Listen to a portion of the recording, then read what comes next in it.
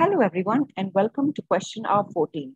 We're here to answer your questions on the economy, markets, and investments with Mr. Sunil Subramaniam, MD at Sundaram Mutual.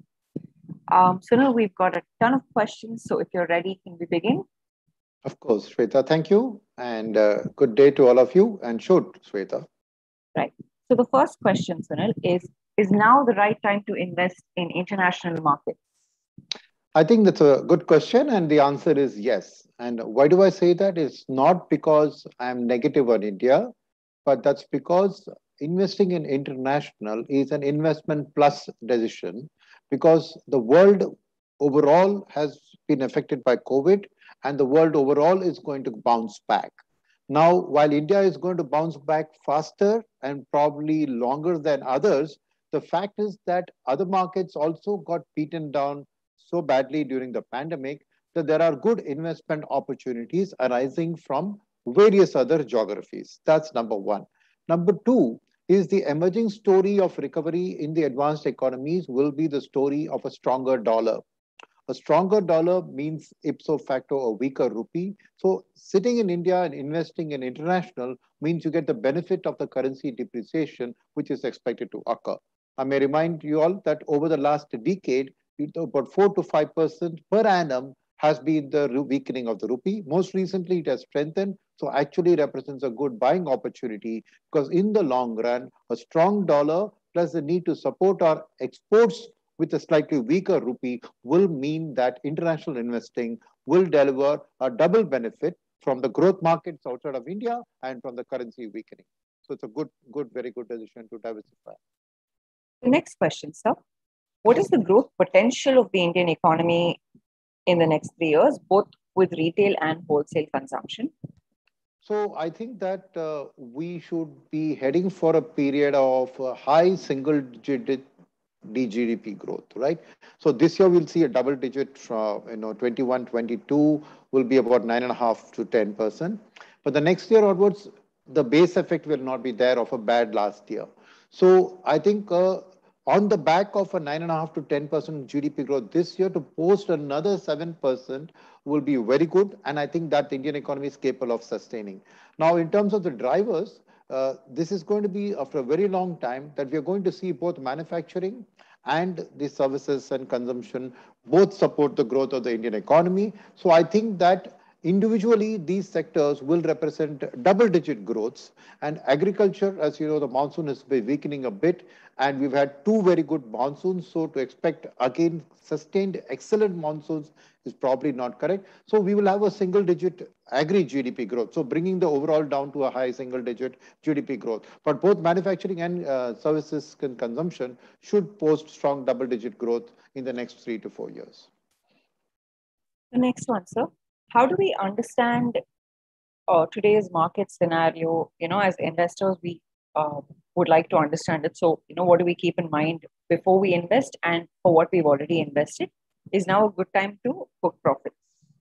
So, two things here, right? In terms of the understanding the markets, I think one has to understand that liquidity is probably the single biggest factor which has driven the markets up post the pandemic.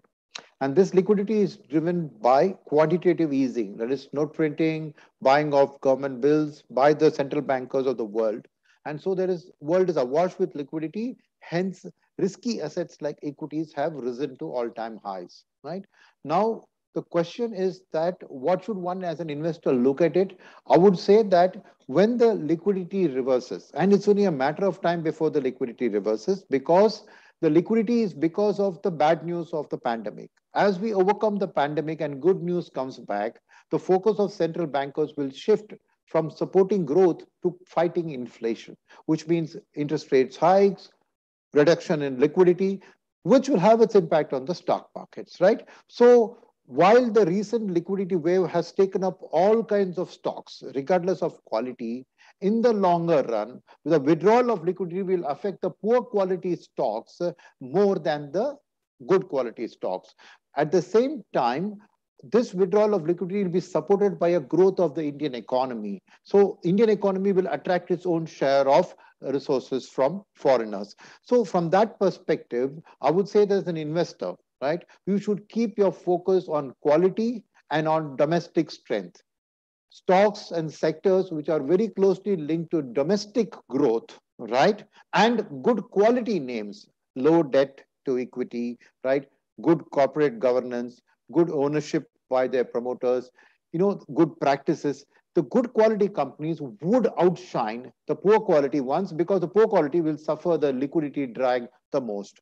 So stick to a core principle of looking for good growth prospects, which is what supported by good quality, and stay invested with a domestic focus as far as Indian stocks are concerned. In terms of, is it time to book profits? Well, profit booking in the equity markets should always be linked to goal achievement of your investment. So I would say that even if you have not set goals for each of your investments in the past, take a look at your portfolio and set a goal for it, right? Once you achieve the goal, regardless of what the market situation is, you should liquidate your portfolio. So always profit booking has to be linked with the aim of what did you invest for? What was in your mind? I think that's the key, because the markets will go up and come down. Even from these levels of Sensex, 100,000 Sensex in some years from now will happen. So you would have made good returns. But the point is, do you need the money now? Then you liquidate. Thank you. The next question, sir. Should we continue our SIPs now? And if we would like to start a new one, which is the best mutual fund for an SIP? So yes, you should definitely continue SIPs. Like I said, only the maturity of the SIP is the time to book profits. Never pre-close an SIP.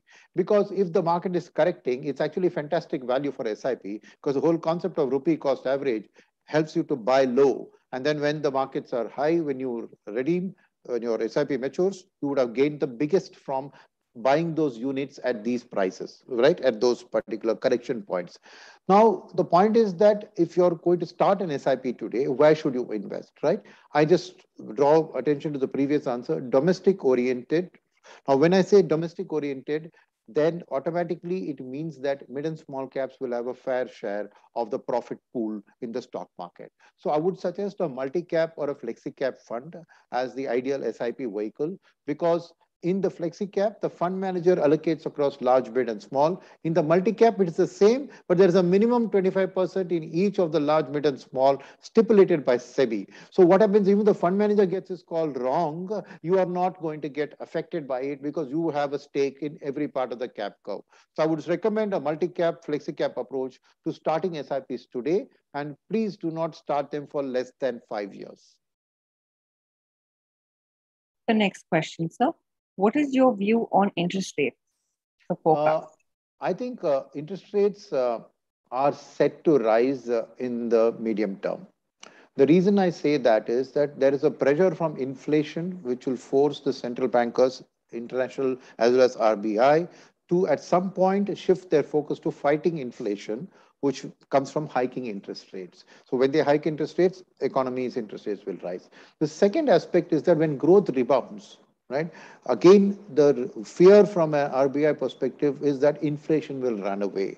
So if inflation runs away, then the country's health gets affected, fiscal health, and our rating will become under. So RBI has a responsibility to maintain our country's fiscal health also. So I think it's a matter of time before the economic revival means there will be demand for funds lending. And when demand exceeds supply in any segment, whether it's money or it's gold, you will see prices rise. So in interest rates case, the price is the interest rate. So I think that over the medium term, interest rates are definitely slated to rise from the levels that they are currently.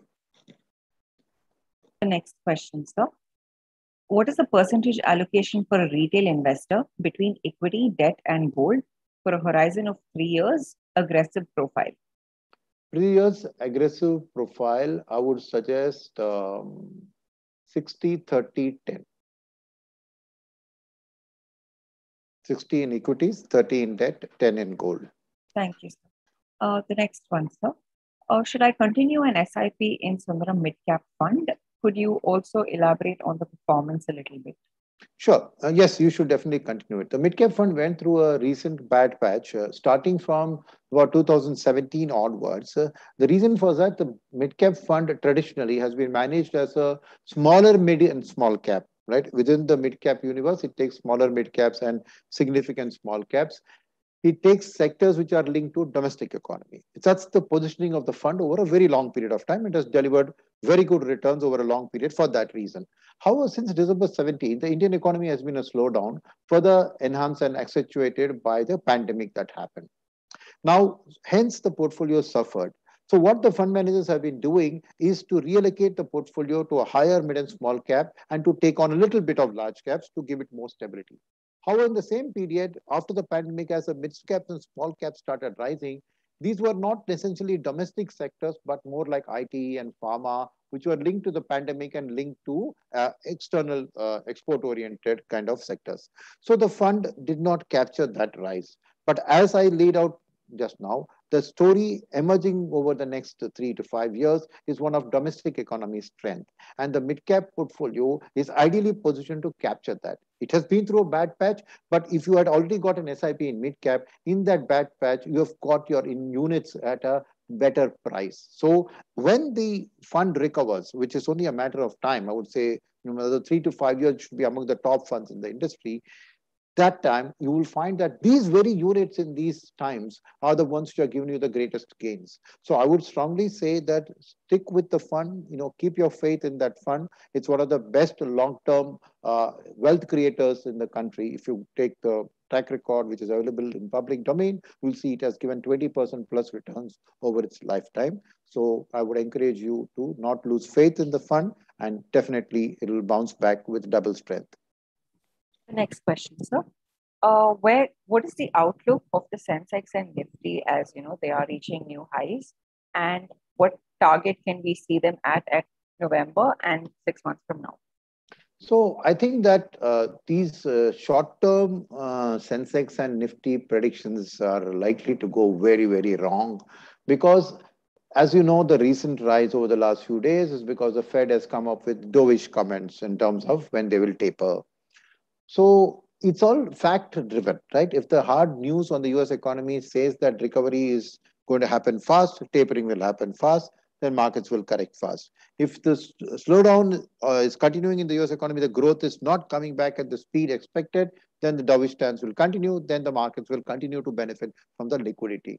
So it's a hazardous to guess in terms of November or in terms of 6 months from now, because the news on the economy, this is the ground level information of people buying, consumption, infrastructure, and all of that. Those are all data driven, and only the emerging data will give us a direction. So I would hesitate to put a price target on a Sensex or a Nifty from a shorter term perspective. You ask me the same thing, so say maybe 5 years from now, 4 years from now, I can tell you that they can very easily double from their current levels in that time frame, but not from a 6 months or a November 2 3 months time frame. I think it's as good as a lottery at this point. Next question, sir. Will the market rise again, and if so, how much time would it take? So I think that the markets are currently at a fairly high levels in terms of the valuations. There's a lot of expectation of a bounce back, V-shaped bounce back, which has been factored into the earnings, right? Now, market can rise further from this if the liquidity continues to pour into the Indian markets from FIIs. At the same time, right, will the markets rise from this, or will there be a fall before a rise? One has to remember that tapering is a matter of time. The Whether it will happen in a month from now, 3 months from now, 6 months from now, or 1 year from now is the question. So from a perspective, there will be a time that the markets will consolidate, and after which they will post a rise, because then it will be moving to the fundamentals of the Indian economy. So the markets will definitely rise, but will they continuously rise? I would say not. Will there be volatility and fluctuation in the middle? Yes. And hence, if you stay through this volatile period and stick to your long-term goals, you will definitely see the market can touch newer highs in a matter of years. The next question, sir. What is the next NFO from Sundaram Mutual? Well, right now we are currently awaiting regulatory approvals on our principal acquisition. So we will be then merging the funds soon after we get approval, and we'll have a whole bunch of new funds to sell from principal stable. So I would say that only after we have fully absorbed the merger, integrated the teams, would we then look at new opportunities. So at this point, I think we'll be getting a reasonable amount of new funds from the principal stable, which our sales force will be marketing. So I think they represent almost as good as NFO opportunities for the investing public. We've got one on principal schemes as well, sir, when we Sure. could purchase it through your AMC. But, going by your current answer, this is when the merger is complete, correct? Yes. The next one, sir. Why is your global fund not delivering as much as others? It depends because see, it's a diversified fund, it's a quality fund because it's a brand fund, right? Now, brands give you stability, but brands are definitely not necessarily cyclical stocks, which or commodity stocks which have seen a rally. So, a lot of global funds which have commodities, we don't get commodities because they are not big brands. We don't get cyclicals because they're not big brands, right? The third thing is that we have restricted our portfolio to the top 30 brands in the world. Now it happens that sometimes the 40th brand or the 35th brand shows a sharp rise, but we will not pick in our portfolio until it reaches the level of 30. One example in mind is Tesla, right? We did not pick Tesla because it's not yet made an entry into the top 30 brands. So it's an extreme focus on quality.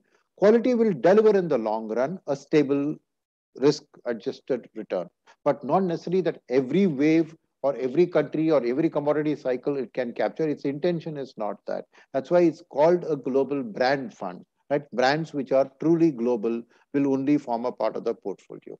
So that's why if you stick with the fund for a long time, you will find when other markets are correcting, these brands will have resilience. So it'll give you a good risk adjusted return. Another on global funds, sir.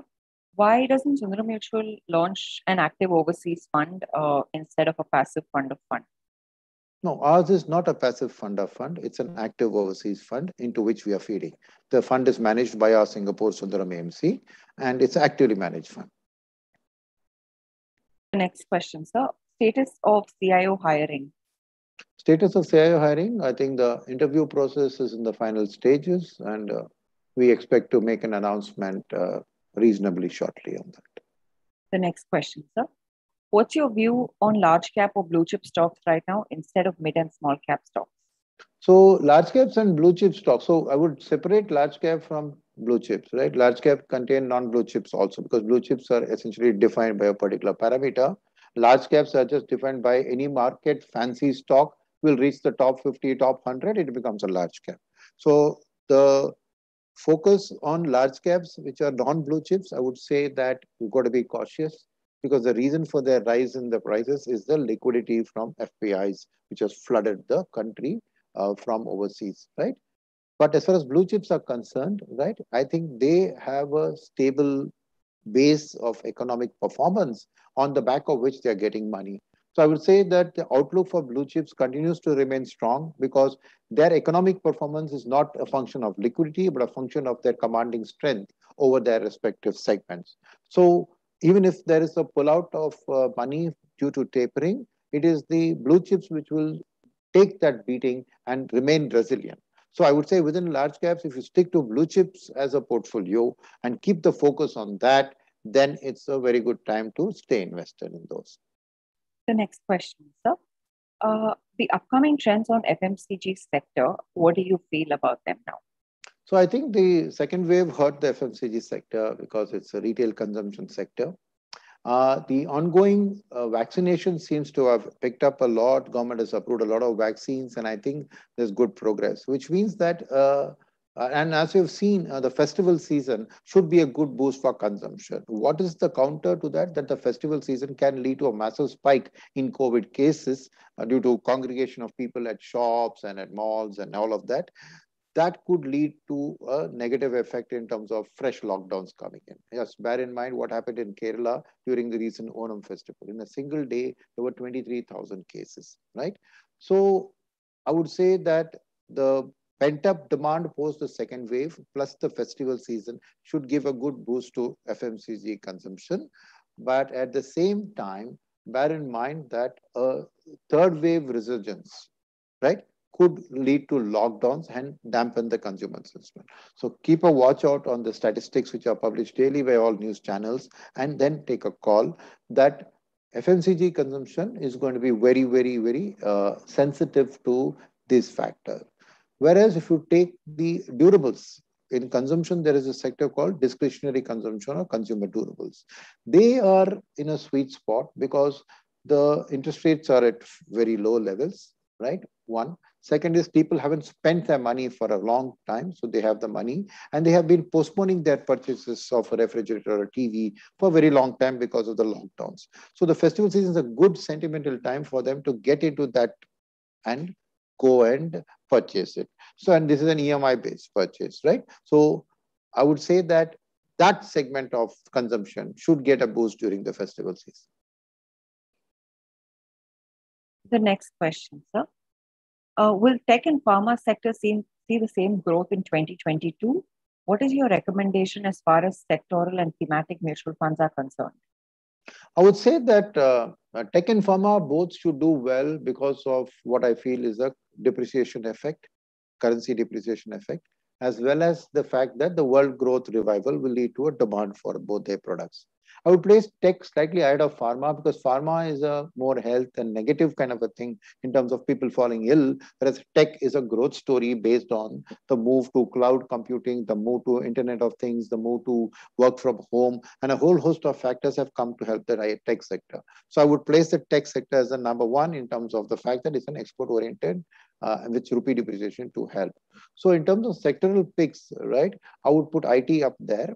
And then I would shift the focus to domestic cyclicals because the news story is of the Indian government monetizing its assets, allowing the private sector and the foreigners to come in and help India's infrastructure develop, the PLI scheme to help India's export sector growth. So there should be a lot of factories being set up, a lot of manufacturing activities happening. So manufacturing, domestic oriented manufacturing, which will ultimately export. But in setting up these plants, capital goods sectors, cement, steel will all get. So I would say cyclicals, which is where broadly these follow, domestic cyclicals would be my next pick. So IT and domestic cyclicals. And as an overlay to both of them, I would suggest that you look at the BFSI spaces, banking and financial services, which include not only public sector banks, private sector banks, but also NBFCs, also insurance companies, also asset management companies, wealth managers, right? The whole host of them, I think they're all set in a sweet spot and they will have to support the growth of the Indian economy with lending. So their net interest margin should be healthy. So I believe that these three sectors should account for reasonably equal parts of your portfolio. The next question, sir. For a senior citizen, are mutual fund investments safe? The aim is to get a regular income, compared to fixed deposits in banks as well as reputed private companies. So I would say very guarded and a cautious yes, because you should be careful about the schemes you choose and careful about how you derive that income that you set. So my thumb rule would be that stick to a hybrid category, right? You have aggressive hybrids, which are about 70% equity, 30% debt. You have balance advantage funds, which shift their debt equity as per market conditions. And you have equity savings funds, which have 70% in safer assets of arbitrage plus debt and 30% in equity. So based on your risk profile, you can choose. That being said, how do you generate income? You said regular income. The best way to generate regular income is to put a systematic withdrawal plan, right? And you don't need to do much, right? 1% per month of your investment will give you a 12% per annum return, right? So if you put that, some amount of it will come back to you from your capital, some amount will come from growth. But in very good years when the stock market is doing well, all of it will come from the growth in your portfolio. So the best way to assure yourself of a regular income is to put down a systematic withdrawal plan of 1% per month, which means it should last you for 100 months, even if there is zero capital appreciation. So 100 months is about 12 months in a year. It's about 8 years. And with capital appreciation, I'm sure that you can double the period that your wealth will last you. So 20 years you can plan for in this roughly with this systematic withdrawal kind of an approach. The next question, sir. Why do MF tax saver portfolios not do well? Which is the right time to redeem? Why is tax being cut when dividend payment is very minimal? Well, that's the way the tax laws work in terms of tax has to be deducted from income distribution, income withdrawal plan. Though the capital appreciation is very less, it's still treated as dividend from the income tax perspective, and hence the tax reduction occurs. So that's something for the regulators and the income tax experts to and the CBDT to take a call on that. The second part is in terms of tax saver is that the composition of the portfolio, it's the same as what answered for mid cap. Our tax saver fund had a very high 50% better small cap in December 2017. And then it got hurt with the fall in that segment. And then the portfolio is now rejigged to percentage of large caps, but it will take time to pick up as the time goes by. I'm sure that it will bounce back, but I think it's still maintaining its dividend track record. It's now the last 2 3 quarters it's been continuously giving dividends. So I would say stay invested in the fund. It will definitely see better days.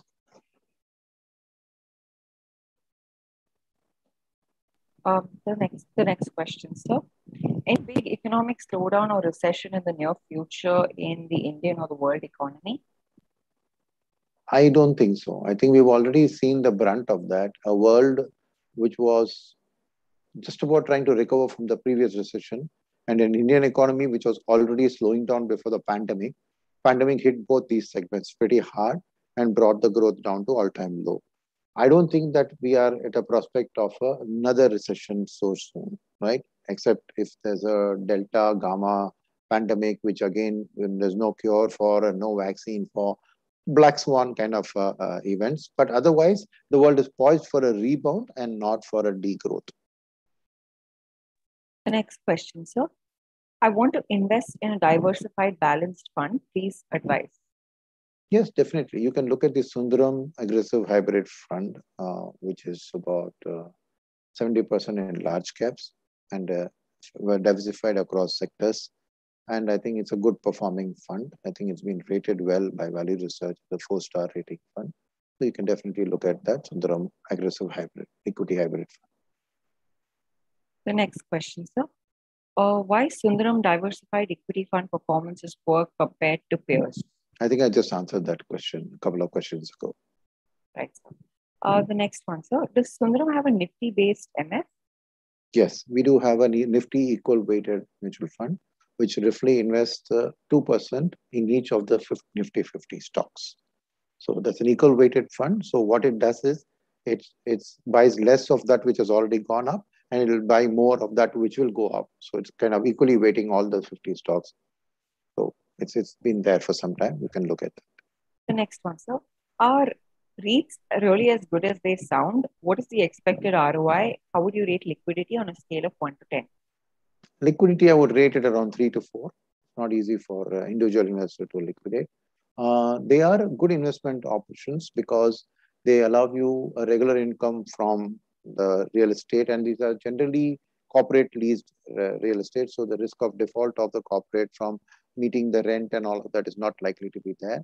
They also benefit from the capital appreciation of the real estate. So I think they are new hybrid vehicles which are fairly good, but the real estate sector itself is a very cyclical sector. So bear in mind that whatever the cyclicality there affects REITs also. So while you get a regular coupon, which is the rent automatically coming, the real estate sector itself is impacted by that.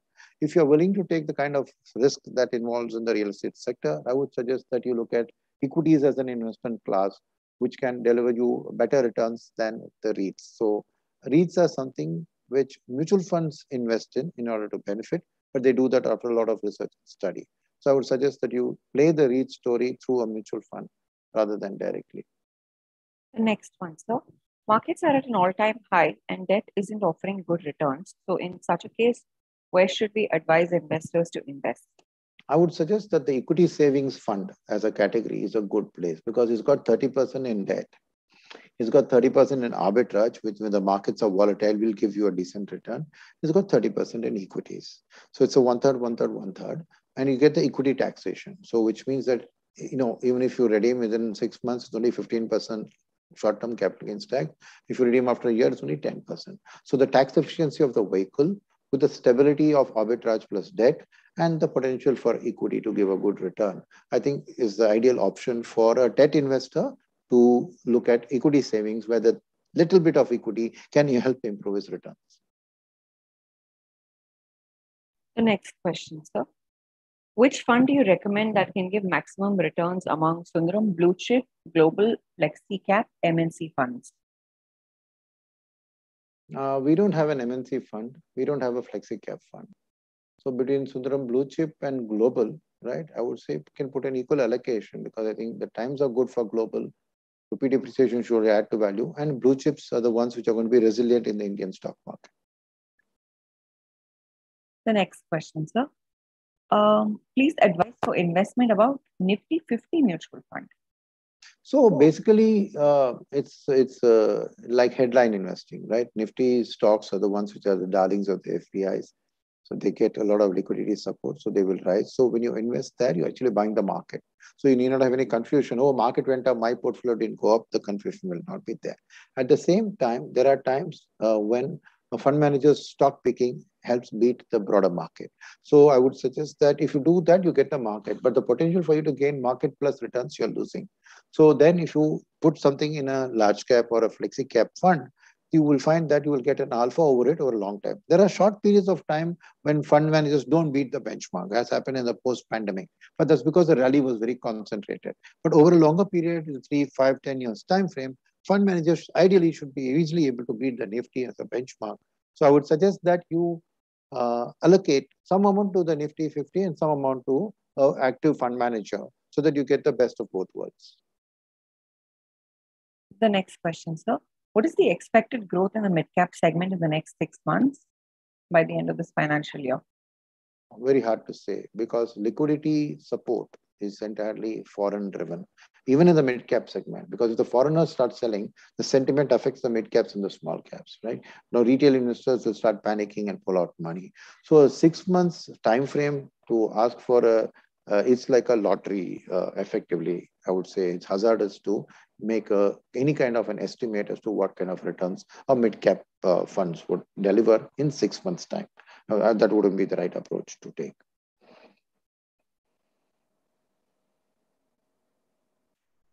Next question, sir. With the COVID pandemic showing no signs of abating and the economy in shambles, how do you account for the unprecedented spurt in the stock market? I think you have used fairly strong words in terms of that. I think the pandemic has been by and large controlled overall. You see, as a percentage of the population that's got affected. Medically, yes, it's a very alarming crisis, but not economically. And you're saying that the economy is in shambles. I don't think the data are supporting what you say, right? The Indian economy is showing a good bounce back from the pandemic. Data numbers which are coming out are fairly good. The business resumption index of Novara says that we are back to pre-pandemic levels. Unemployment levels are coming down, and you're generally seeing a revival in demand. So I would argue against, and the future potential for the Indian economy is very strong. So that actually answers the question as to why the stock markets are rising, because the stock markets are never about the present. There's a saying about the general world that buy on the rumor, sell on the fact, right? So it's for the stock market, I would say it's buy on the expectation, sell on the reality. So the expectation of Indian economic growth is what is driving up the stock market. And if you want to benefit from the stock market, then you should start looking at the economy in terms of what other market participants are expecting, and that will give you a good clue as to what's going to do well, and you can benefit from that. So even if your view of the economy is different from the market, the fact is that the market's view of the economy is going to dominate the markets. So if you're looking at the capital markets as a wealth creating vehicle, then it makes sense to think about what others are expecting of the economy. You may agree or disagree, but make your investment decisions in line with those and keep the realistic decisions in terms of the economy. That because when the markets, if what you say is true and if what you expect comes through, at that stage, the markets may correct or may not correct. The reason being that while the markets will be disappointed that an economic expectation was false, it is at that stage, what is the future economic expectation which new market participants at that time will be investing in? So you could find that a series of disappointing economic news still doesn't lead to a correction in the market because the future expectation has not got dimmed. So I think it's always important to keep anchored to the future expectations of what by and large the market participants expect, and that is the trend which will then deliver to you value and wealth creation in the capital markets. The next one, sir. Are equity markets still bullish? Yes, clearly equity markets are still bullish. They are expecting the Indian economy to bounce back. They're expecting that tapering will get delayed, and hence the liquidity support will continue. So yes, equity markets are in a bullish frame. Next question, sir. When should we buy gold and silver? Is it now or should we wait? I think if you always have a philosophy of 5 to 10% in gold and silver, put together. I think that's good because the gold will do well when the world does badly in terms of war, in terms of pandemics. All right. And the other way to look at it is gold does well when the dollar is weak.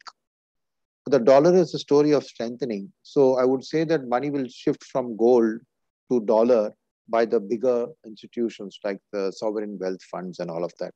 So I would not argue that this is an excellent time to increase your allocation to gold. But since there is always the risk of some negative news, trade war, something happening, keeping a 5 to 10% in gold and silver and such precious metals is the sensible strategy, but not the time to take it to 25, 40, 30% of your portfolio. Next question, sir. Is dollar strong going forward? Yes, dollar will be strong going forward because we expect that the news on the US economy front to get better and better. And when the US infrastructure bill, if and when it gets passed in the second house, that means that there'll be a lot of demand from America and the future growth expectations of American cyclical stocks will go up. So there'll be a lot of money flowing into the US markets, which itself will make the dollar to rise. Next question, sir. Which debt funds to invest in from Sundaram? I would suggest that you look at our corporate bond fund. It's a AAA rated corporate bond funds, roughly about 2.5 years maturity of the portfolio. It's a good quality portfolio, and I think that's a good fund to look at. The next question, sir. Given the low interest rates and similar housing market to what we saw in 2004, can we expect a similar bull market for equities for the next 5 years? Or do you expect more money going towards physical assets going forward? So I think there will be some amount of money going to physical assets because interest rates are very low and it's a good time to buy a house, not just your own house to stay in, but a house to rent. I think this is the sweet spot. But Indians have always placed a high value on physical assets. So overall trend is that as the country's per capita income goes up, right, your cost of the shelter, all of that is going to be much less proportion. Discretionary income, consumer surpluses will be higher. And when that is done, physical assets like air conditioners are all bought on EMI, but incremental allocation to financial assets is the one which will tend to go up. So I would argue that while real estate will show good quality growth, I believe that the relative allocation of individual human beings to financial assets are the ones which are going to rise faster. The next question, sir. There's so much money globally. When will this slow down? All assets, including cryptos, are going up. Yes, this will slow down when very good news comes on the US economy so that the Fed starts talking about tapering and talks about interest rate hikes. When that happens, all this liquidity will get sucked out and go back into US Treasury bills, and the dollar will start to strengthen and US interest rates will start to rise. What is the asset allocation strategy you would recommend for an investor with a moderate risk profile for 3 years? So with a moderate risk profile, I would reduce equity to 50%. I would increase the fixed income to 35% and put 15% in gold. The next question, sir. Is now the right time to buy real estate? Well, it depends on what real estate. If it is income generating real estate, yes. I would say that if it's an apartment that you're looking to rent out, yes, you can look at it. It's a good time to do because interest rates, housing loan interest rates are all-time low. Property prices have been fairly stable for some time now, and they're likely to rise. So it's a good time to lock in. So I would say, but if you're just going to buy land, which is idle with no income generation, I would say not necessarily true because geolocation of your land, the demand, what's coming up nearby, all those are very, very expertise driven, right? So a real estate expert would take the right call, but not a lay investor. That was our last question, sir. Thank you so much. Thank you, all the participants. Very engaging questions and very in-depth. Thank you. It was an enjoyable session. Look forward to our next month's question, our next month then. Thank you and all the best. Stay safe during this pandemic.